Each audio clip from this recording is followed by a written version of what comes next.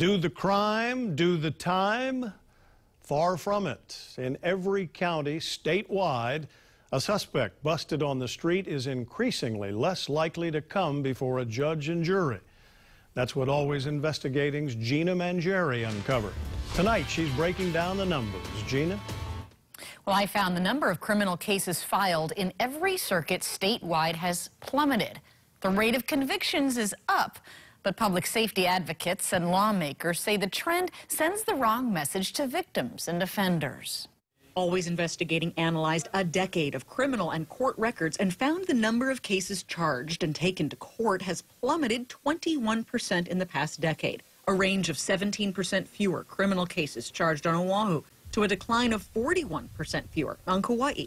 Crime rates are down over the period, but not by nearly as much. Violent crime, for instance, is down about 8% over the decade. The victim deserves to have the day in court, their day to be brought before someone who's done something that hurt them in some respect, that they should be held accountable. I asked all county prosecutors for a response. Kauai's told me changes to the law and court rulings also affect how and when prosecutors charge certain types of cases.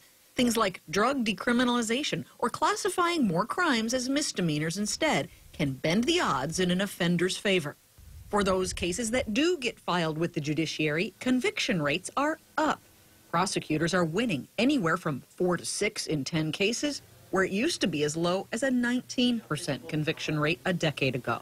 You got to ask if the success rate is going up.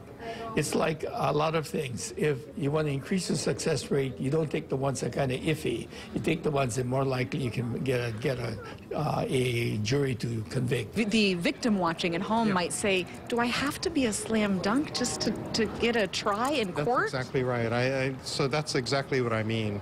I mean, from the victim standpoint, I think they want to know that if someone was arrested and the evidence is not 100%, you know, it's maybe 85, 90%. I think victims still want to see those cases pursued in the interests of justice. Is there a solution for it that can hold everybody along that chain of command more accountable for taking a case as it was really happening on the street and charging it that way in court? It's got to be a combination of things. The people have to call 911. They have to report the incidents to police. Next, the police officer have to investigate it thoroughly, and then when it's brought to the prosecutor's office has to take some chances and maybe take some cases that may not look the greatest. And that's the best thing we can do to stop this, because it creates a total environment of the criminals don't fear being prosecuted. We looked at the Honolulu robbery cases from the summer and the recent crime spike on Oahu. In August, 75 robbery reports, 11 police arrests, 9 prosecutor charges.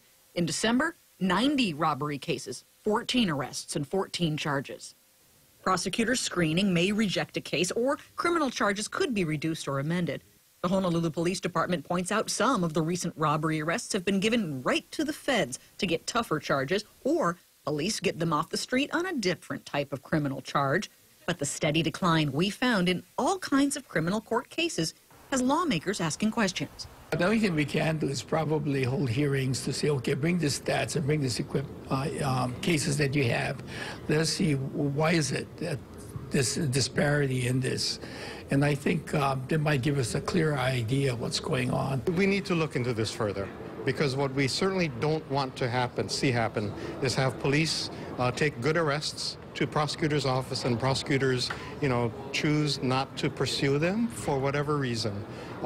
Even if it's on borderline cases, I think it's serious enough, the crime situation, that we ought to take a good look at whether we're missing some cases or whether, you know, we're just not taking the chances we should be.